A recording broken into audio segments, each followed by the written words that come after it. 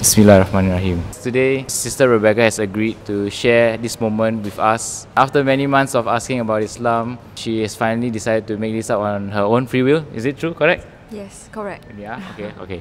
But before we begin, I can share a bit about yourself. Hi, I'm Rebecca. Previously, I was a Christian. Actually, I've been a Christian since 15 years old. It's been about 10 years, 8 years since I became a Christian. What made me convert to Christianity? Actually, to be honest, I don't know. Because the pastors, they will tell me, oh, it's a command from God. So, but they didn't really educate me on a lot of things. But I just converted to Christianity because it's a command lah, yeah. Actually, all the while, I didn't know that Christians believe in the Trinity. That's the funniest thing, right? Because their main core belief is the Trinity, but actually I didn't know anything about it lah. Yeah. So after that, I've been a Christian until I met my current partner. He's actually a Muslim. Yeah. Then initially, I was quite Islamophobic because growing up in a Chinese family, it's very difficult for us to accept Islam because of all the things we have to follow. Like for ladies, we cannot wear shorts or show too much of our body parts. Unlike Chinese, we always like wear shorts, singlets, all this, right? Yeah. And Chinese mainly we eat pork a lot. Yeah, so it's a very difficult thing to suddenly cut all those things. Yeah. But over the year, following my partner, Alhamdulillah, I managed to stop eating pork and don't drink alcohol. Yeah. So, what made you sacrifice all that lifestyle that you once had for Islam? What was the real reason that made you want to do that? Okay. The actual reason is because all the while when I'm a Christian, I feel like my belief was always one God. So all the while I've been a Muslim unknowingly lah. Yeah. So I didn't know like Muslims believe in one God also until I met my partner. Yeah. So after knowing that the belief of Islam is the one God, so it made me want to be part of Islam. Be a Muslim. Yeah. The misconception people have is I become a Muslim because my partner is a Muslim, I'm going to get married and I become one, right? Is that the same for you, or is it truly this is what you're ready to take on? It's not true that it's because of my partner that I convert lah. Actually last year I told my partner that I will never convert. Maybe because I didn't really put in effort to find out. Only until recently I put in effort that I realized, oh, it's actually a very beautiful religion. Yeah. So what was the misconception you had? More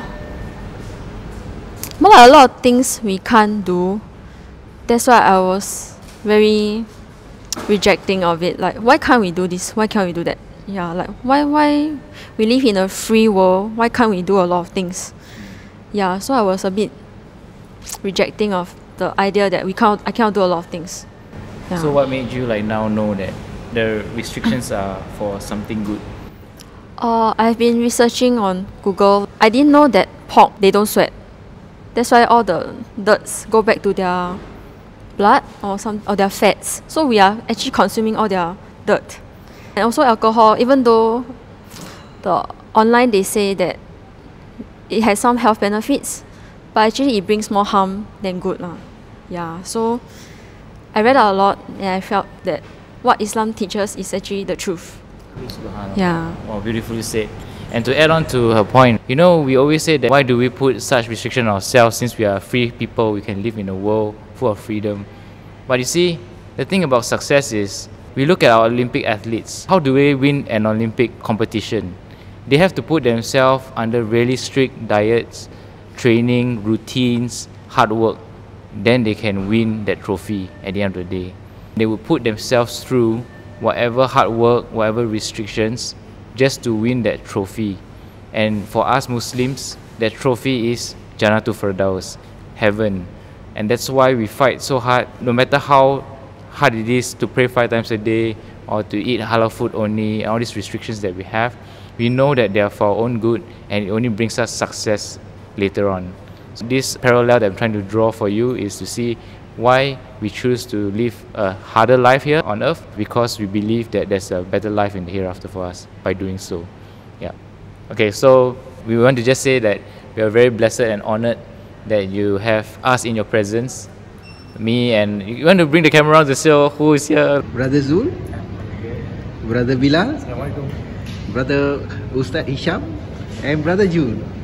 And I just want to add that this brings me back to the time when I took my Shahada, and it's just such a wonderful moment to finally surrender your heart and soul to the Creator, the one true God.